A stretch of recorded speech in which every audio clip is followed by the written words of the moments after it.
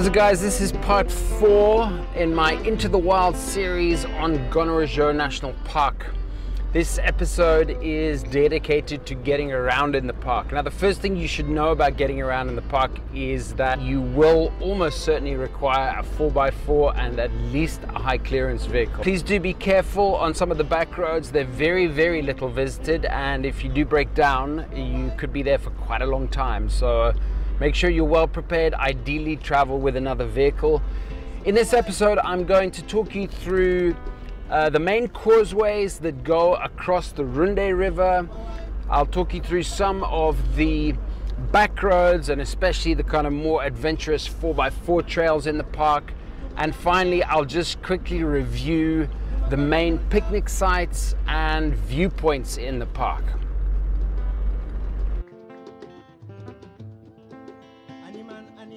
So when you get to Chipinda Pools and now you want to go to the south of the park, you've got a great big river, the Runde River, in the way, and you've got to get across it. The first sign you'll see before you even get into the park says Runde Bridge.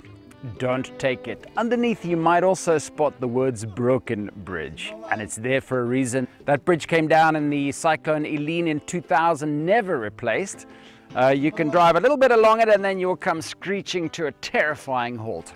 So the very first of the causeways coming from Chipinda Pools is the one at Chipinda Pools itself. It's a long, mostly rocky causeway, a little bit of water, not really any sand at all. Pretty straightforward on this one. Coming from Chipinda Pools, about 15 minutes towards the Chilodjo Cliffs, there's a right-hand turn. If you head down that, you will come to this, Nkwangolo Tilo, the Rainbow.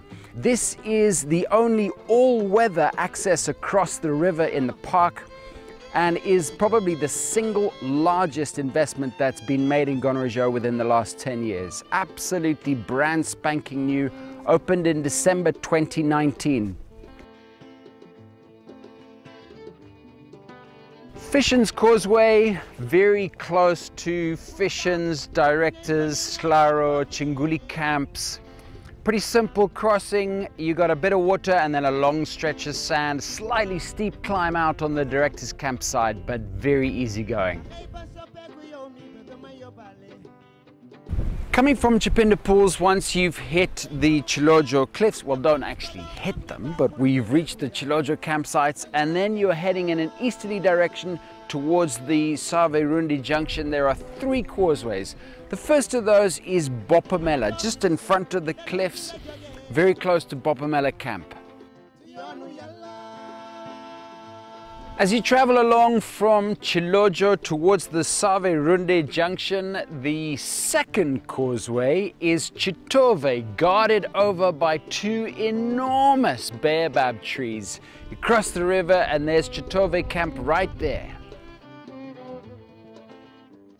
The last of the causeways coming from Chipinda Pools to the confluence across the Runde River is Chamulavati, very close to Chamulavati Camp, Machiniwa Pan. It's probably the longest and most technically challenging of all of the crossings. Quite a bit of sand on both sides. The river itself is quite a short crossing, although it does get a little bit deep.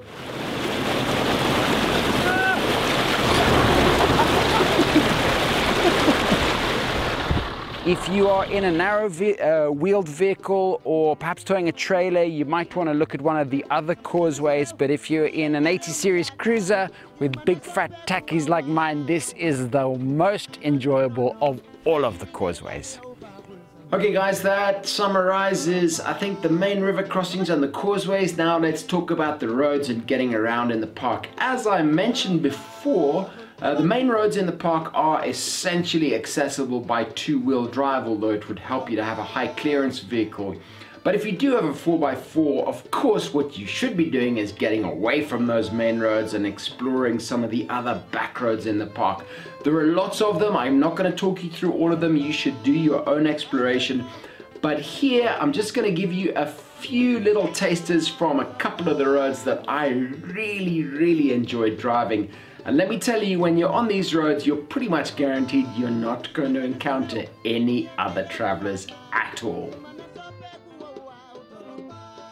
Visitors to the confluence of the Runde and the Savi River from Chipinda Pools tend to take the road that goes via the Chilodjo Cliffs. But if you want a slightly different option and a much quieter and less traveled option, take the Pombadzi Road. So the first left-hand turn when you come out of Chipinda Pools, signposted to Masasanya Dam, and then before you get the dam you hike off another left-hand turn and then you just carry straight on. It's about a 3-hour drive, very wild. It's actually called the Pombadzi Wilderness Area. You won't see anyone at all on your journey, that's pretty much guaranteed. Quite a bit of wildlife, very different terrain and landscape from the rest of the park, much more elevated.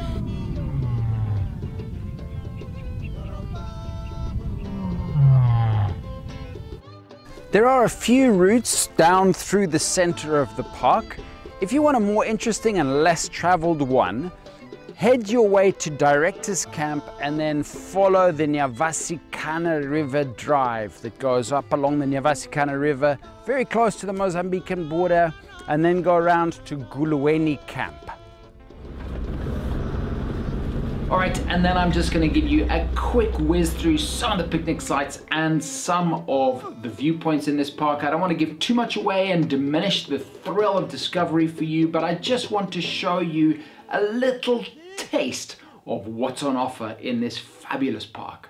Of all the picnic sites in Gonarezhou, perhaps the best known and therefore the most visited is this one at Chilodjo. It's a very breathtaking view down onto the river, and if counting crocodiles from a very safe distance is your thing, you will count a lot of them here.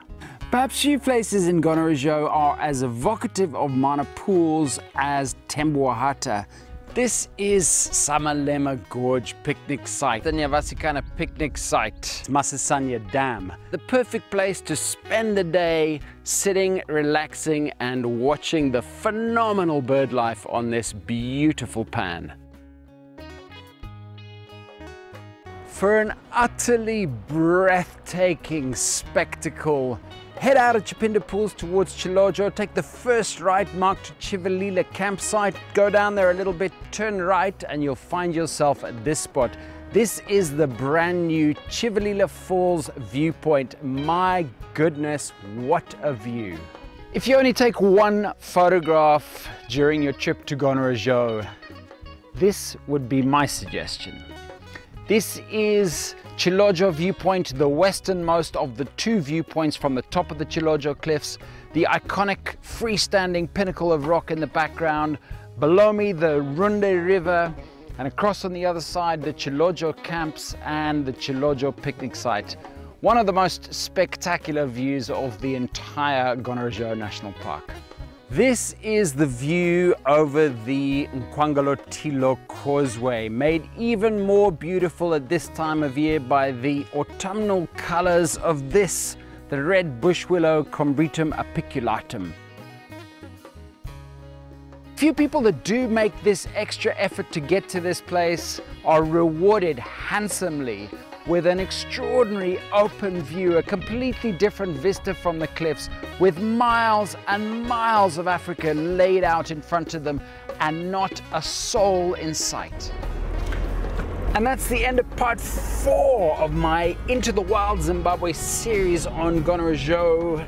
This has been the episode about getting around in the park. I'm now driving on the beautiful Pombadzi Wilderness track around the northeast of the park.